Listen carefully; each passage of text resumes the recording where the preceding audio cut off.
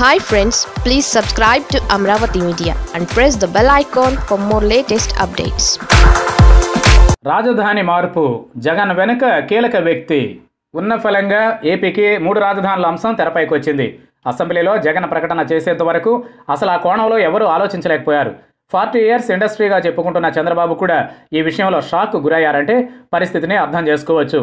జగన్కు అత్యంత సన్నిహితంగా ఉండే 3-4 మాత్రమే ఈ విషయం ప్రకటన కంటే ముందు తెలుసు. అయితే ఈ 3 రాజధానుల వ్యవహారం అకస్మాత్తుగా ఊడిపడింది కాదంటున్నారు చాలామంది.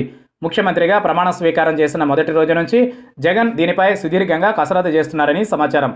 మరీ ముఖ్యంగా జగన్ తీసుకున్న ఈ నిర్ణయం వెనుక ఓ వ్యక్తి ఉన్నట్లు తెలుస్తోంది.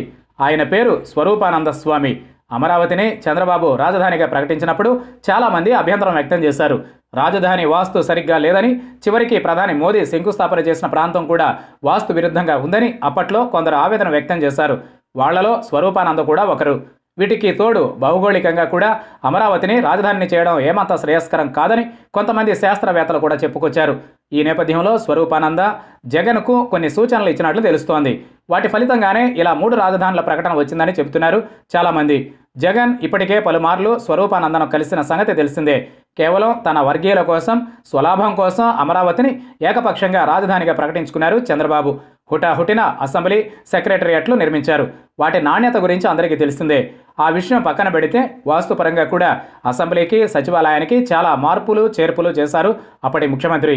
అంతెందుకు జగన్ కూడా నూతన ముఖ్యమంత్రిగా సచివాలయంలో అడుగు పెట్టే ముందు వాస్తు మార్పులు చేయించుకున్నారు. ఈ క్రమంలో రాజధాని ప్రాంతానికి విశాఖపట్నం అన్ని విధాలుగా అనువుగా ఉంటుందనే విషయాన్ని కూడా తెలుసుకున్నారు ముఖ్యమంత్రి. పరిపాలన ఇక్కడ నుంచి సాగిస్తే మరింత శుభం కలుగుతుందని గతంలోనే వాస్తు పండితులు చెప్పిన విషయాన్ని ఇక్కడ గమనించాలి.